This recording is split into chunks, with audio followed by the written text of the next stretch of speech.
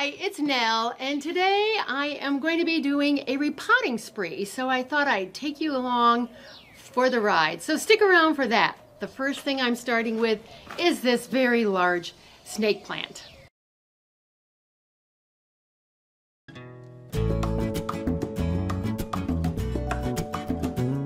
I'm jumping into the present time. It's now October 15th. I filmed the bulk of this video on May 30th.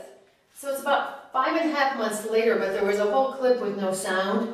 So there's just a couple things I want to tell you. First of all, there are a lot more details in the blog post, including links to all the materials used, pictures, a lot more stuff in there, so be sure and check that out. That's at the top of the description box and also on our website, joyousgarden.com. But I wanted to tell you about the pot. The pot is a very large pot. I'm going up more than a size, which I usually do on snake plants, but I'm going up 2 sizes on this one because it was so pot bound and it's so big. Now the pot, on the inside of the pot, it's almost 17 inches wide and it's 12.5 inches high. So I'm going to add a lot of chunky stuff to this mix so that it drains well, because it is so, the pot is so big and I want the drainage and the aeration to both be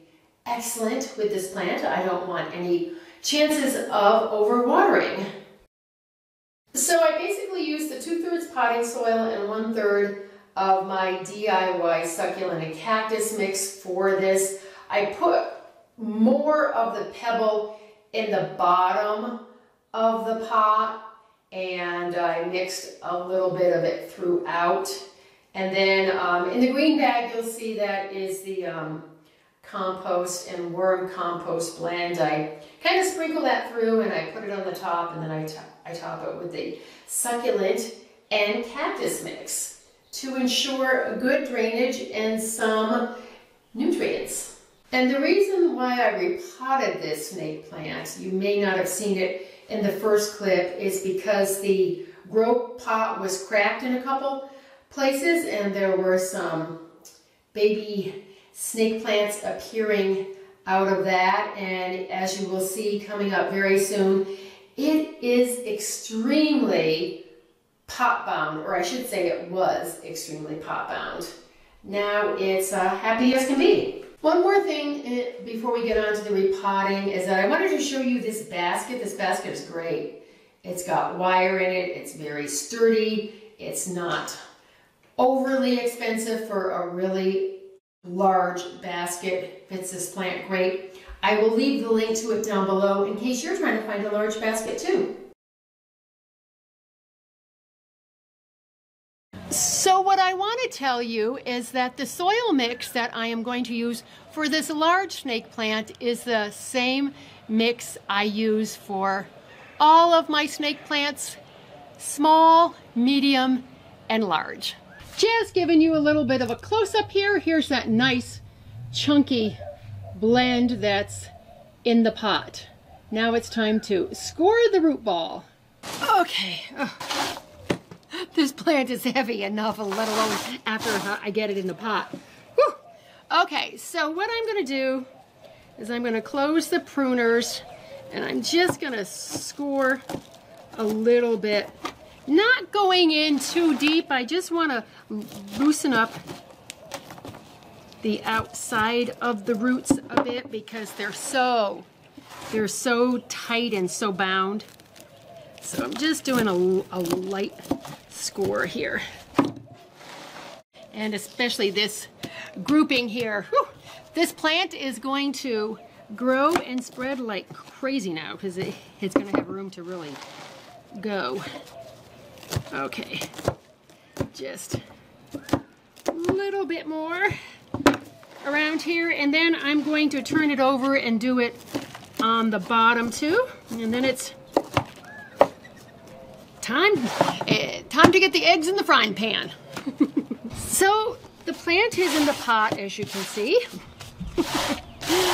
and all ready to grow. It's up slightly, not too much, but the weight of the plant is gonna cause it to sink down too. So now I'm just gonna go ahead and get that blend in all the way around, and I'll stop about probably 2 inches from the top, do a layer of compost, and then fill in probably with just succulent and cactus mix on the top.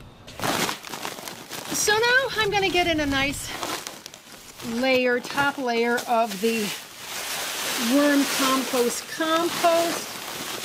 Boy, I'm glad I wasn't doing this inside. Someday my potting room will be redone, and that'll be a much nicer place to film, but right now I'm just making a big mess out here. So I'm gonna get it around the front of it. Just nice layer. It's a good way to feed plants and just give them a little extra boost.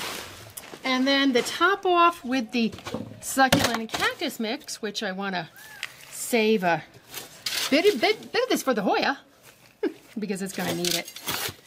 And I don't really have time to mix up another batch before I film the next couple, so hopefully this is going to do it. Okay, so the table is cleaned up as best as it can be for now, but I just want to show you what I do is I just go ahead and poke just one little hole through the newspaper just to make sure that the water does drain out. It will eventually break down, but I want it to be able to flow out, but I don't want all that soil to flow out, especially after I spent all this time and energy repotting this big beast.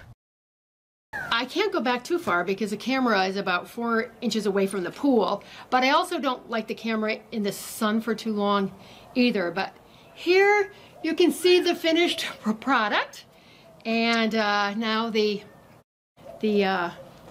tough part will be after the video is over to get this off of here, but it is up slightly, as I said, but it'll sink down in. I didn't want to water the soil here before because it will make it too heavy. Snake plants really don't need it. I let them settle in dry for like a few days anyway, and then I will give it a good watering in a few days. It's going to go back into the same spot it was in my office, but now it's got room to spread. It's got a lot of room to spread, actually. So don't forget to check the blog post for more videos. The link will be right down below in the description box for you.